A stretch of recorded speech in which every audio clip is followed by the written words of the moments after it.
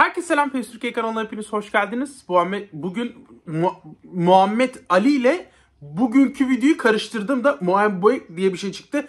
Bugünkü videomuz kadro kurma ve daha sonra da satışa çıkarma. Muhammed Ali'nin hesabındayız. Instagram adresini şu araya bir yerlere bırakacağım dostlar. Kötü başladık, videoyu konuşamadım ama yapacak bir şey yok. İnanılmaz, beni yapmayı ihmal etmiyorsunuz. Bugün kadro kuracağım ve kurduğum kadroda satışta olacak. Maç da yapacağım, hiç merak etmeyin. Bize 4-1-4-1'i bırakmış. Sevdiğim bir diziliş bu. Hoşuma giden bir diziliş. O seri bir şekilde oynadığınızda sağlam iş yapabilen bir diziliş. Bugün burada bunun için savaşacağım. Instagram adresinden ulaşabilirsiniz. Kendisi kadromuzu satacak. O yüzden kendisiyle irtibata geçebilirsiniz ama şöyle yapalım. Biz başlayacağız. Oha, şey given'ı çıkarmış. İlk defa şey given'ı görüyorum. Oliver Kahn da var. Şöyle yapacağım. Geleceğim. Bunu arttırmamış. Hemen şöyle geliyorum dostlar. Oyuncu ilerlemesi dediğimde, oyuncu ilerlemesi demeyeceğim buna. Şöyle geldim. Bastım. Bir dakika, bu full hali mi lan? Full hali 85 olmaz değil mi? Seviye antrenmanı tamam. Yok, değildir o kadar da. Dostlar, seviye antrenmanı gördüğünüz gibi şu anda hiçbir seviye antrenmanı olmadığı görünüyor.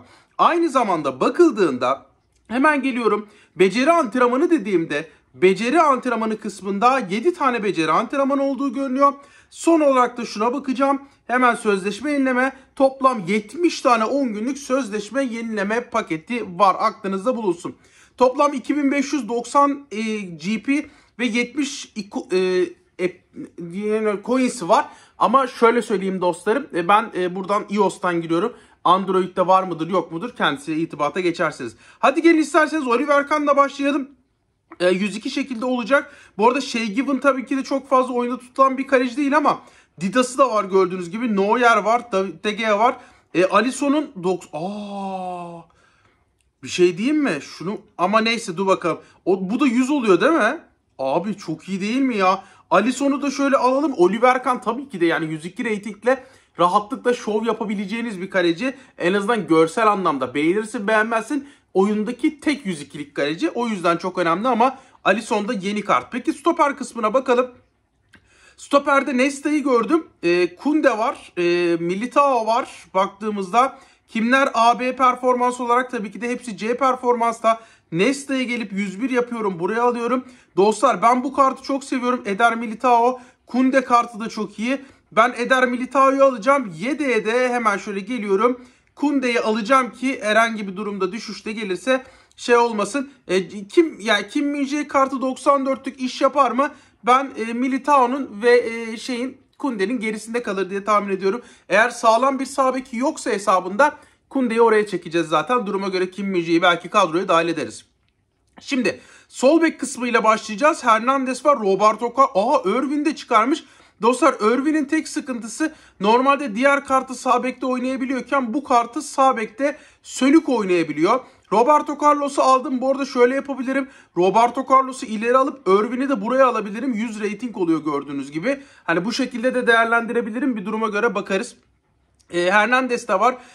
Nuno Mendes var. Açıkçası sol bek tarafında çok da böyle negatif bir durum yok. Sol bek kısmı bayağı iyi diyebilirim arkadaşlar. Sağ bekte Walker'ı çıkarmış. Walker her türlü alınır. 98 oluyor. Burada aynı zamanda Di Lorenzo'nun diğer kartı da var. 94'lük Di Lorenzo'da iş görür mü? Her türlü görür. En azından şöyle Di Lorenzo'yu yedeğe alabiliriz. Şu an için fena gitmiyoruz. Tek kafamdaki soru işareti ofansif hattı ne kadar iyi? Çünkü Roberto Carlos, Irvin ikisini de aslında kullanmak istiyorum ama şimdi sol kanada çok sağlam bir oyuncusu varsa ister istemez Irvin'i yedeğe çekip Roberto Carlos'u beke çekeceğim arkadaşlar. Sağ bekte de Walker, onun dışında yedeği de zaten burada gördüğünüz gibi Di Lorenzo özel tasarım kartları şu anda bizi kurtaracaktır. Defansif orta sahaya geldik. Defansif orta sahada Xavi Alonso'yu da Cambiaso'yu da çıkarmış. Dostlar, Xavi Alonso birazcık ağır kalıyor. Ön libero kartı olması biraz onu kurtarıyor ama ben burada Cambiaso'nun yok edici kartının bir tık daha iyi olacağını düşünüyorum. O yüzden en azından ikisi de ağır kabul ediyorum ama hani ağır kartlar içerisinde ne yalan söyleyeyim, Cambiaso bir tık daha benim hoşuma gidiyor diğer Xavi Alonso'ya göre. Ama Xavi Alonso'yu da gelip şu şekilde 7'ye alıp en azından 100 olarak görmeyi isterim. Gelelim ofansif hatta. Ofansif hatta Bellingham'ı gördüm. Mbappe var. Mbappe'yi sağ tarafa alabiliriz. 101 yapabiliriz. Pavel Nedved var. Pavel Nedved'i gelip en azından şu an için ofansif orta sahada yapabilirim. Ofansif orta sahaya koyabilirim. Yukarı çıktık. Zico. Çok güzel. Zico var. Zico'yu ofansif orta saha yaptığımda 103 olur. Başka kimler? Bu arada ciddi anlamda kadro sağlanmış. İşte Frank Ribery var. Dostlar Frank Ribery olduğu için maalesef ki şöyle yapmak durumundayım. Roberto Carlos'u beke çekeceğim. Sağ tarafta bu arada Figo iyi ortalar açar ama bakacağız duruma göre. Mbappe, Tete'nin kartı gelmiş. Tete bu arada sağ kanat oynuyor mu bu kartı? Oynamıyor. Sadece sağ açık oynuyor. Bu birazcık sıkıntı derken Lionel Messi. Şimdilik santrfor kısmını alalım.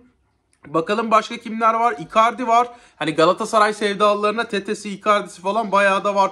Samuel Eto'o var. Dostlar Zico 103. Aslında Pavel Nedved'i gelip buraya alıp Zico'yu böyle alıp bunu böyle alıp Eto'yu gelip bu şekilde alabilirim ama 101'lik tabii ki de Mbappe'den de vazgeçmeyelim. En azından yedek olsun. Şöyle genel pozisyon diyeceğim. Genel derece diyeceğim. Kimler var? Morientes de var. Gelip Morientes'i de alalım. 100 rating. Son var. Sonu alalım. Ofansif hattaki oyuncuları dolduralım. Messi'yi zaten alamayacağız. Muhammed Salah var. Mbappe'yi zaten almıştık. Diaz var gördüğünüz gibi. Son olarak Bellingham ve sol tarafa Hernandez, Haaland kimler alınabilir diye Figo'yu almak daha mantıklı gibi geldi bana ama şurada en azından Figo'yu alırsak 3122 kolektif güç yaptık. Aynı zamanda teknik direktör Luis'e Roman açıkçası söyle diziliş değiştir, menajer değiştir. Menajer değiştirden kimler var? Tuchel'de var. Jose Mourinho'da uzun top kontrol oynuyor. Dostlar ben uzun top kontrole geçeceğim. Çünkü en azından maç yapacağım için birazcık kısır kalır top çevirme. Takım oyun tarzında uzun top kontrol yapıyorum. 3070'e düştük kolektif güç olarak ama ben şu kadroda cayır cayır oynar diye tahmin ediyorum ama ya tamam şey yapmayalım. Dizilişi tekrardan menajer değiştir diyorum. Luis'e Roman 87 olduğu için çok fark ediyor. Ben yine son olarak karar değiştiriyorum. Top çevirme yapacağım. En azından evet yani bize bıraktığı gibi 4-1-4-1'de bakalım top çevirmeyle başarılı olabilecek miyiz? Birlikte kontrol edelim. Dostlar sistem rakibimizi buldu. Bakalım nasıl top çevirmeyle oynayacağız? Walker düşüşte gelmiş. Walker düşüşte gelmemiş. Walker'a headshot yapmışlar. Oğlum bu ne lan? Kırmızı gelecek kadar. Hemen rakibi de kontrol ediyoruz. Ya bu dizilişte gelmeyin be kardeşim karşımıza. Bu dizilişte gelmeyin. Ben bu dizilişten çok korkuyorum ya. Rakibin diziliş bomba. Dostlar tam kanserlik maç. İki takım da Luis'e Roman ve top çevirmeyle oynuyor. Bakalım nasıl bir futbol bizi bekliyor olacak. Attım olmadı. Nesta. Çok güzel gördüm. Kimmih attım. Pardon Kunde yani Kimmih beni andı. Cambiasso. Cambiasso pasını verdi. Harikasın. Eto'o pas geçmedi. Biraz daha agresif bir şekilde ileriye doğru oynamak istiyorum. Nesta. Verdim. Al oğlum sen de. Harikasın. Bir pas daha. Şimdi uzun gönderdim. Top tacı çıktı. İlk 8 dakika arkadaşlar top çevirme biraz sıkıntı. Attım topu bu. Pavel Nedved. Arka direk boş. Ortaya açtım. Frank Ribery olmadı. Bas. Biraz agresif bir şekilde topu ileri atmam gerekiyor. Bir orta daha. İndirirse büyük tehlike. Nedved olmadı. Kylian Mbappe'ye dikkat. Aldık topu. Şimdi çok... oraya değil lan. O kadar da değil. O kadar da Rice. Hayır. Gol yersek çıkaramayabiliriz. Süpersin. Aldım. Kunde. Güzel gördü Pavel Nedved. Lionel Messi. İyi top. Geçerse büyük tehlike. Geçmedi. O top yine bizde. Aldım. Messi. Ara top. Aman yarabbi. Hernandez. Yukarı atacak. O kadar eminim ki. Gördünüz mü? Atmadı. İndir yavrum. Süpersin. Zico. Zico pasını verdi. Kanatta boşluk. Cambiasso. Çok güzel gördü. Pavel Nedved gidiyor. İçeriye doğru. Hadi Allah'ına kurban be. Samuel Eto'o. Birazcık şans mı oldu? Yo göre attım kanka. Niye şans olsun? 1-0 öndeyiz. Adamın dibisin. Dikkat. Sakın ha. Çok güzel. Roberto Carlos. Frank Ribery. Geçmedi. Eyvah. MOBİLE. Kanadı çok iyi gördü. Bernardo Silva. Kanadı bekleyen kumrular gibi orada Roberto Carlos'umuz var. Attım. Çok güzelsin. Bir pas daha. Geçti. Bak harikasın. Messi çok güzel. Ver kanka. Bir daha. İzle. Bir pas. Çok güzelsin. Ah be Eto. Beyler Eto bitmiş diyenler vardı. Hakikaten haklılarmış. Immobile. Immobile hemen kapandım gördüğünüz gibi. Nereye isterse oraya atsın. Lionel Messi. Yok öyle bir şey. Oradan dönüp gol mü atacak? Uzaklaştırdım. Aldım Cambiasso. Çok güzel bir top. Orada Pavel Nedved. Tekrardan. Allah, fena yakaladık. Sakin. Zico gidiyor. Zico pasını verdi. Harikasın. Yok offside. Yok. Hernandez orada çok güçlü. Dikkat. Sonra? Yok öyle bir şey. Kapattım hemen. Abi adam tam top çevirmelik bir adam, biliyor musunuz? Yani o kadar sakin oynuyor ki. Sakin olun. İkiniz de aynısınız. Verdim. Zico. Zico pas. Çok güzel, yok offside. Eto gidiyor. Yapma hoca. Eto'nun başka bir yerleri offside'de kaldı bence.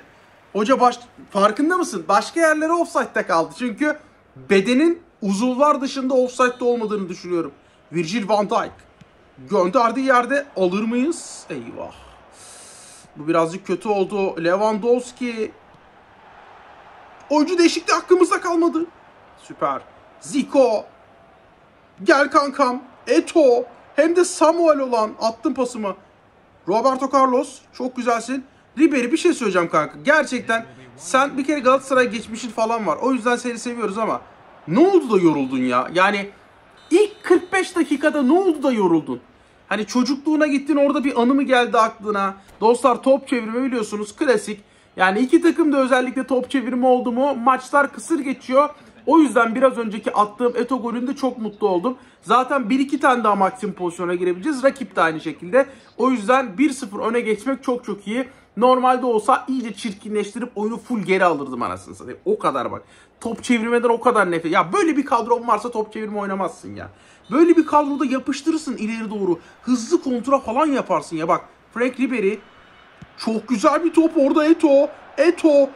Eto olmadı. Yalnız Eto'yu nasıl kaçırdığımı görüyorsunuz değil mi? Keçileri kaçırmak gibi bir şey bu. Aldım. Zico pasını verdi. Şimdi alır mıyız? Olmadı. Pres yapıyoruz. Çok güzel. Verdim pasımı da. Frank Ribery Yalnız bir şey söyleyeyim. Zico et misin balık mısın be kanka? Hiç ne olduğun belli değil. Immobile. Sakin. Eyvah. Hernandez hayret edersin bizde. Süpersin. İşte bu biraz kötü oldu. Rıza Baba. Bu kötü oldu Rıza Baba. Çok güzel. Pres yapıyoruz. Dikkat. Hayır, süpersin. Roberto Carlos çok güzel gördü. Orada Frank Ribery var. Frank Ribery. Şimdi tam zamanı birebir yakaladı ama Delight. İstediğim gibi tam yakalayamadım. Hernandez. Pas alırım gibime geldi. Harikasın. Çok güzel. Harikasın. Zico. Verdim pasımı, orada Frank Ribery var. Frank Ribery. Ribery girdi. Ribery. Ulan sen Serdar kimsin de çalımla oynuyorsun? Lionel Messi.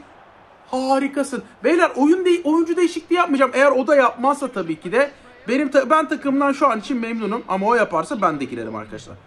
Yapmadı. Süper. Aldım. Sen bilirsin kral. Yapmazsan yapmazsın. Cambiasso. Bir pas daha. Lionel. Ya yapma hoca. Beni engellemek için şu offside'ları. Ya bu da offside değil kardeşim ya. Bu da offside değil. Ya bunları görmeyin artık. Bu kadar. Bu bir oyun arkadaşlar. Yani bu bir oyun. Bu bir tuzağı değil bu. Marquinhos gönderdiği yerde. Dikkat. Aldım. Çok güzelsin be. Cambiasso. Messi. Harika. Şu paslaşmalara ne diyorsunuz? Roberto Carlos. Orta. Keşke kaleye dönseydik. O nasıl bir orta ya? Orada bizim... Aha aldık. Ya şu an oyun yardım ediyor. Şu an. Beyler her türlü bir... Dikkat. Kylian. Yalnız eyvah. Oyuncu değişikliği hakkımızda kalmadı. Haaland. Dakika 77 1-1 Haaland.